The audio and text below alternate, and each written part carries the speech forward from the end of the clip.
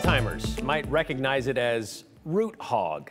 We're talking really old-timers, like those who remember the time immediately following the Civil War.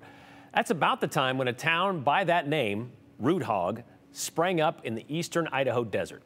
And we assume the name spawned from the catchphrase, Root Hog or Die, the anthem of being self-reliant based on what happens when you let hogs out to fend for themselves. So they either root for food or they die. Anyway, if you spend any time in the area around Arco, Idaho, you can probably understand why it was possibly named Root Hog. Either you figured out how to survive there in the desert, or you didn't. The name changed to Arco sometime after the turn of the 20th century, after Georg Van Arco, a German scientist who specialized in radio transmission. Why him, you may be wondering? Well, because he just happened to be visiting Washington, D.C. at the time, and when the townsfolk of Root Hog wanted to get a post office, well, they also wanted to change the name of the town, surprisingly. Well, the postmaster suggested Arco after that German scientist. All of that to get to this. Root Hog, or Arco, has survived as the first city in the world powered completely by atomic energy.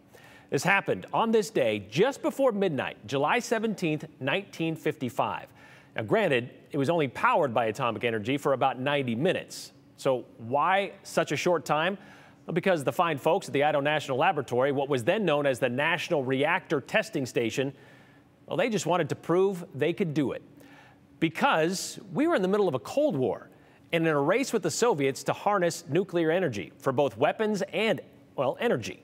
So we created the EBR-1, the Experimental Breeder Reactor, 1, in the middle of 900 square miles of Idaho sagebrush. And in 1951, the scientists at the lab built the world's first nuclear power plant just to prove they could do it.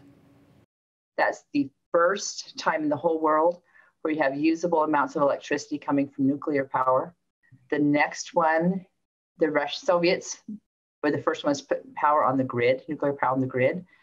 So by 1955, the United States really wanted something to, move ahead with. And so they wanted to power an entire city with nuclear power. Okay, so it only powered the city for 90 minutes. Has it been used to power the city since? No.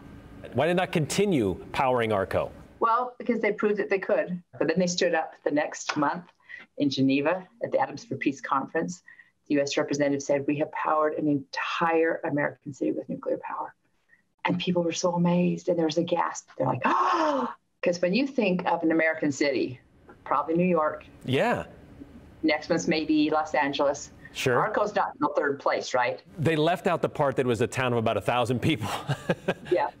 But, okay, here's the thing. If you can power a city of 900 people with nuclear power, you could power a city with 9 million with nuclear power. Sure. EBR-1 operated about 12 years before shutting down in 1963.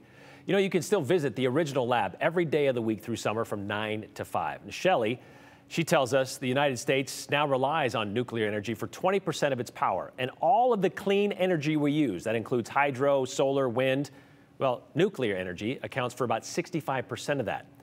And if INL is all about proving the principle that they can do it just because they can, well, they have. The original plan was to be in the Idaho desert for about 15 years, build about 10 reactors. They've now been there nearly 3/4 of a century and have built 53 reactors, with more coming online in the near future.